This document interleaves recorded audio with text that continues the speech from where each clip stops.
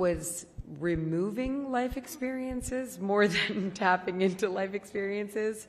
She was a character unlike anything I've ever played or read or seen before. So it was kind of about unlearning things more than tapping into things from my past, which was really beautiful and very freeing. Oh, I think just in general, the kind of, the sort of societal things that you can grow up with around judgment of your body or judgment of other people and shame and all kinds of aspects of yourself. I think this sort of, restarting from scratch of that was a very inspiring part of Bella and a difficult thing to sort of strip away, but also extremely freeing.